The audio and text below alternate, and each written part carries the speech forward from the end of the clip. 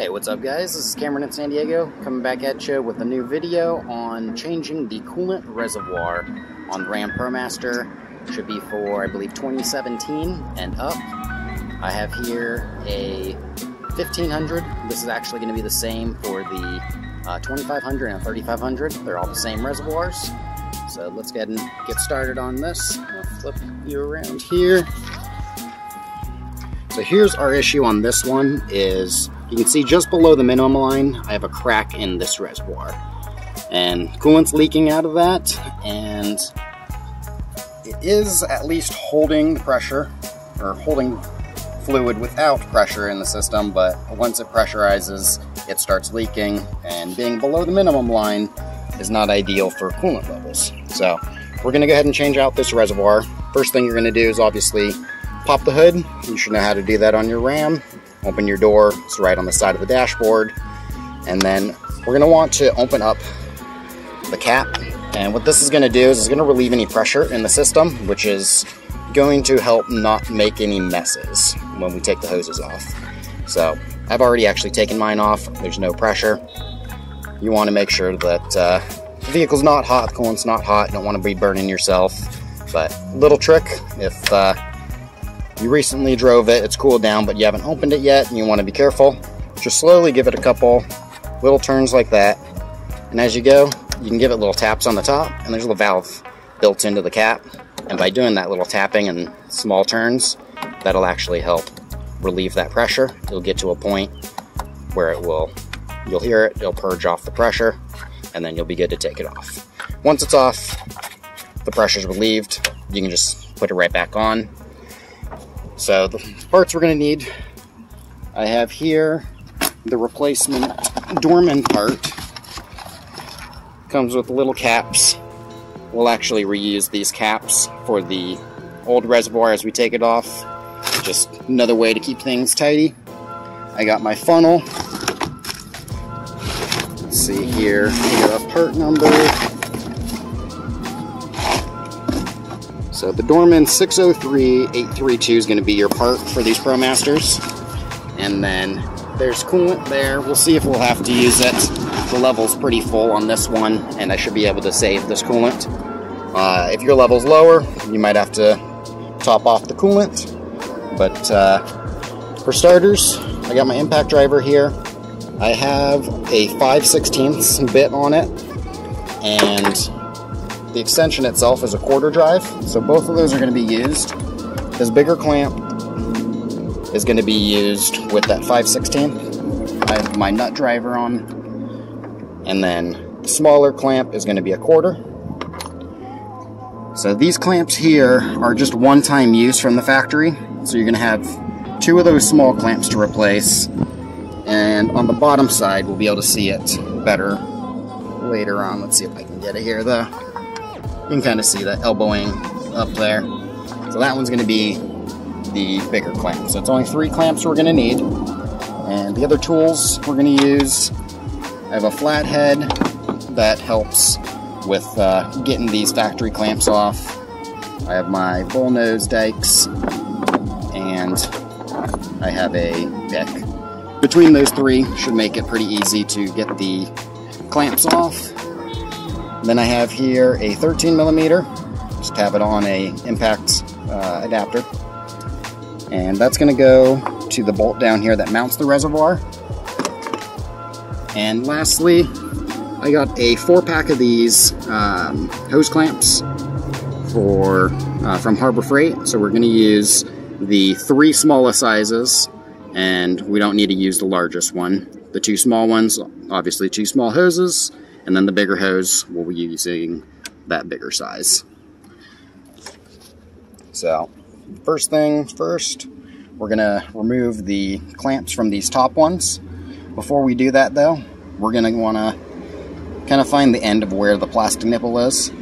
And you want to give it a little extra space. So somewhere right around that elbow on both of those, we're going to take these clamps and we'll tighten them down onto that. I'll show you with one real quick. It's the same process for the other. Alright. So, loosened it up. Just get it where the hose fits in there, and then you just tighten that knob down. And once that hose is flattened out, then you'll be good. There won't be any fluid being able to pass through. And what the point of this is that when we take these hoses off, anything that might be in the line, any pressure, just keeps this from leaking. The reservoir itself shouldn't really leak. Gravity's kind of keep it all within the bottom section. The bottom one will be a little bit trickier, but I'll show you how that is when we get to that. So I'm going to go ahead and tighten these both down, and then I'll get back to you on removing these clamps, the factory crimp-on clamps. Alright, so I got both these clamps down on these hoses.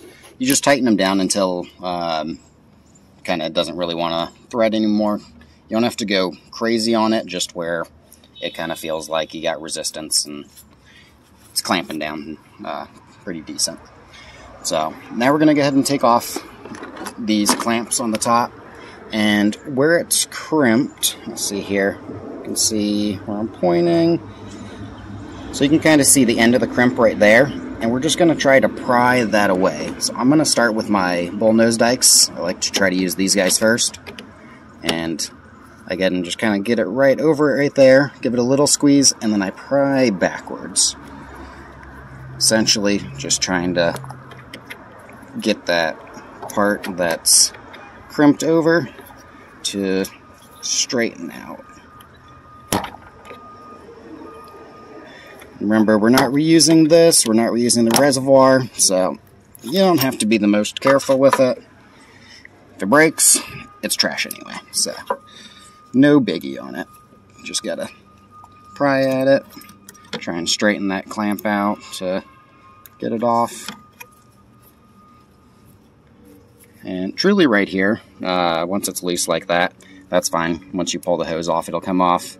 But I'll just show you. Alright, so I got it to this point that I'm able to just pull it right off.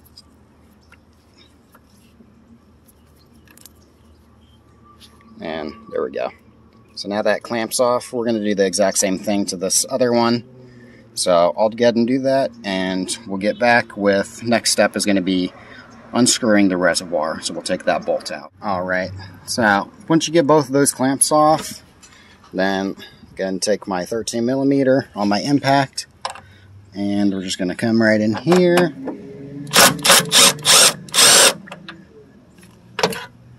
Unscrew that guy. Now I'm using this area up in the cowl to kind of store stuff. Just be careful. You see where this hose thing right here is? It's a little drainage port for it, and there's a hole there. So just make sure anything small isn't anywhere between the wiper blade and your washer sprayer. Try to keep stuff more over on this end, and it won't be able to fall through there. Once you get to the other side of the washer blade, you can use this area too. Just careful of this section with that hole. So I'm just going to set this bolt up here, and next part I didn't show you, but I actually threw some cardboard down on the ground below the van. That way, if anything, shouldn't be much of anything that comes out, but if it does, it'll land on the cardboard. Just keep your area tidy, especially if you're not in a shop. We can pull these off. Let's go ahead and just take these caps off of our new reservoir.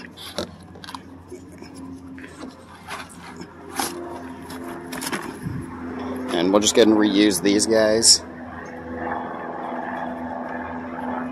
I'll just set those right there. But work these off. Sometimes you gotta give it a little wiggle and a twist. If it's really fighting you, just get a pair of normal like channel lock type pliers and just bite down on that. Give a little twist. Careful not to do it too tightly. You don't want to tear into the hose. But I should be able to get these off if I use my other hand. So let me pull those off real quick and get right back. Alright, so I got those hoses off. Just kind of set them to the side. When I pulled them off, it did squirt a little coolant out. Just a little residual of what was at the tip there. Keep a little rag on you. Wipe it up. Didn't make much of a mess, but throw those caps on, and then when the reservoir is in the upright position, just kind of pull it up. It's got two little mounts that go into rubber grommets, they just pull up out of there. So pull it up and then kind of set it on its side where you have those fittings sticking up. And now you have access to this guy right here. So we're going to go ahead and throw our little hose clamp to keep it from leaking on that bottom one. And then we'll remove that clamp. It's done basically just like the other ones. So let's go ahead and pull those off. Okay, so once you get to this point, we got that clamped down here. Removed that clamp. Actually used my flathead for it. So where that bulkhead is, just kind of went in between with the flathead. Give a little twist, pry it off. Pry it away. Once again, just make sure not to damage the hose itself. The clamp and the reservoir are trash, so have at it with that. This next part I am going to have to use two hands for, so I can't totally show you. But basic idea is that this hose is going to stay because it's still on and secured. And obviously once we pull that off, the fluid in the reservoir is going to want to come out. So we want to actually, when we pull it, make the bottom side the top side. So I'm going to grab it in a way, probably about right here, and maybe on this arm with the other hand. And I'm basically going to pull up, and I'm just going to actually be holding the reservoir, and I'm going to allow the hose, the way it's routed in here, it'll kind of bind up where when I pull it, it's not going to pull off the other end or anything like that. So it'll hold itself. And by doing that, we're basically trying to rotate this upward. And when we do that, the hose will pull off. And if you're quick and slick about it, then you really shouldn't make any mess. And then the reservoir is going to be sitting upside down. By having these back on, it'll help prevent it from leaking. Your cap's on, so it's fine to flip it upside down. And then when we go to install the new reservoir, we'll just pour this fluid into the new reservoir. So I'm going to go ahead and do that real quick, and we'll get right back to it. Alright, so I just pulled it off. You can actually see there is, I might not be able to see, but there is a little tiny bit of coolant in that tube up to where that clamp is. And the angle that I have this at this point is good enough that the fluid actually stays in the reservoir. So once you have it there, you can pull it up, try to keep that upright, and I'm just going to set it inside the cardboard box that the new one came in. So that old one is just going to sit in the box upside down like that until we're ready to pour it back into the new reservoir. So from this point, it's really just assembly. The little bit of coolant that was left in this shouldn't actually spill out as long as you keep this upright. So we're going to go ahead and grab our new reservoir, and we'll pull this cap off, and may as well just toss it on here. Extra safe to not spill. So we're going to take our new clamp, and this guy, make sure that you slip it onto the hose before we install, and position it in a way that you know you'll be able to get at the head of it to be able to tighten it down. So I have mine positioned where it's facing me. So I'm just going to take this new reservoir, and I'm going to slide that on, and I'll tighten that clamp down. It's pretty self-explanatory. I don't think I really need to totally show you that. So I'll tighten that clamp down, and then I'll be able to remove the clamp that's keeping the fluid retained. The trick with these worm clamps is these little slits that you see. You know you're tight enough when you start seeing the rubber bulge through those openings. So when it feels tight and you start seeing rubber kind of bulge through there, then that's pretty good. It's just plastic. However, they do sleeve it with metal, which is really nice so that you're not cracking it. But you do still run the risk of cracking the plastic if you go too tight. So just be careful with it. Alright, so I got that clamp tightened down on there. Took off the hose clamp that's keeping it from spilling. A couple little things. There's going to be that notch in the rubber hose, that's actually going to go up where the notch of the plastic is. So get that up tight, and you'll see the two white lines. Just center your clamp right between those, and you'll see this is as tight as you really want to get it. You'll see the clamp, it's kind of squeeze in there. You kind of see the rubber pushing out on the sides, and then a little bit of push out, a little squeeze out on that rubber in between there. So from there, that part's good to go. We're going to take it back upright, get those 2 feet in those rubber grommets, and then we can throw that screw back in. So just kind of get that started by hand, finger tight. Well, it doesn't even need to be finger tight. Just get it started where you know you got good threads. Switch out my adapter, put that 13mm back on. Just give it a couple of impacts. There's no real torque spec for it that I know of. It's pretty basic. I use setting 2 on my impacts and just kind of tighten it down, give it a couple impacts. So that's back on there solid. And next thing we're going to do is we're going to take these other 2 small clamps that we have, and we can start with the back one. Put the clamp on your hose first, and the good thing about that little hose tool there is it keeps it from sliding all the way down so you don't lose track of it. So we're just going to slide that hose back on, push it all the way to the end of where that little stopper is. Do the same thing with the second one. Oh, make sure I get the clamp on before I do that. And I'm positioning these clamps, I always do it so it faces me. So have that facing you. Slide that on. There's a little notch right there. Push the hose in, and just go ahead and tighten those 2 down, and then we can remove the red clamps.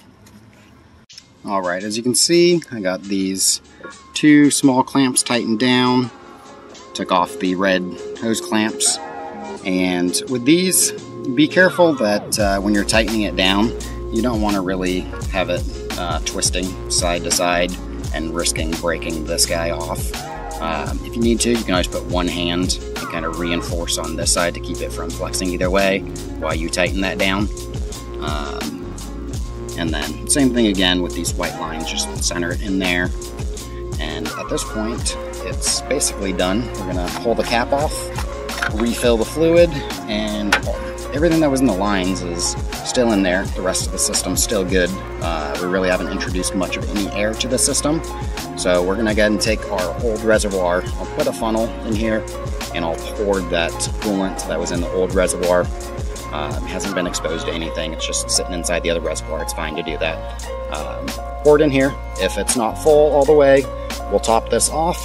And then the last thing you're going to want to do is start the van up and leave this cap off. You can leave the funnel in it, it's fine. But you want to make sure the cap is off. Turn it on. You're going to turn your heater on to max. And I always do just the forward-facing vent. It's easiest to feel. Let your engine get up to temperature. Watch your temperature water gauge. And with these, it's dead center is where operating temperature is. So once it's to that, you're going to go inside the van, give it some revs. You can hold it at like 2,000 RPMs, like 30 seconds at a time if you want. Give it a couple quick rev ups. That a lot of times helps push out the stubborn bubbles. But once your temperature gauge shows that it's at normal operating temperature and you're getting nice hot air out of your heater or your vents, you know that the air is bled out. If there's air in the system, when the heat is on, you're going to have it blow cold, or it'll start to get hot and then it'll get cold and then it'll get hot again, and that's air bubbles in the system. So when revving the engine, if you put your hand right in front of the vent, it should be pretty darn scalding. Not totally scalding, but it should be uncomfortable to hold it for more than a minute, 30 seconds to a minute. And at that point, you know all the air's bled out, and then you're gonna, before you turn it off, make sure you put the cap back on, because all of that heat and pressure is going to want to push out if you turn it off. So make sure that cap goes on before you turn it off. And once the cap's back on, fluid's topped off, air's bled out, you can turn the van off and the job's done. Take it for a test drive if you want, just to make sure that it's good, and make sure you're not overheating. And that's all there is to it. Pretty simple job. Alright, one last thing before we end this video. You'll see that actually I'm just about all the way to max. I've already emptied my coolant reservoir, but let me show you what I did. So here's the trick I use, is have your funnel there, and take your reservoir, make sure cap's all the way on still, and you're just going to go ahead and kind of position the legs to the sides of your funnel so that that bottom part is over your funnel. Taking your other hand, you're going to go ahead and carefully pull off that cap. Coolant's going to start coming out. Try to be quick with the cap so your hand's not under it. If your hand's under it, it's going to want to go down your hand and splash. So just make it real quick. Pull the cap off. Get your hand and cap out of the way. And it'll somewhat slowly start coming out of there. And as it does, you have a good hold of the reservoir here over the funnel.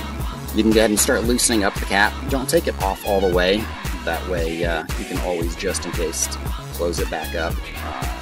For whatever reason, if funnel falls or something like that, helps you not make too big of a mess. So just slowly open up that cap, and when you do, then the flow of this will pick up, and just let it pour out whatever does come out. And there's still a little left in the reservoir. I'm not going to try to get every little bit out. That little bit that's left is just going to cause a mess anyway if I try getting all of it out. So I was actually able to get this just about full. I'm going to take my coolant that's in the bottle and top that off. Doesn't need very much more. It's basically there. And then I'll go ahead and do that bleeding process of the air like I was telling you about. Starting it up, turning the heater on, and then once it's blowing nice and hot at operating temperature, throw that cap on and job's done. So hopefully this video was helpful for you guys, and showing you how to change out this reservoir. Pretty easy job. Can be pretty tidy with a couple little tricks. If you like the video, feel free to give that a thumbs up. Torn up my gloves during the process, so thumbs up on the video if it was helpful for you, if you liked it. If you want to subscribe, there'll be more videos coming on these RAMs. And thanks for watching, guys. Have a good one.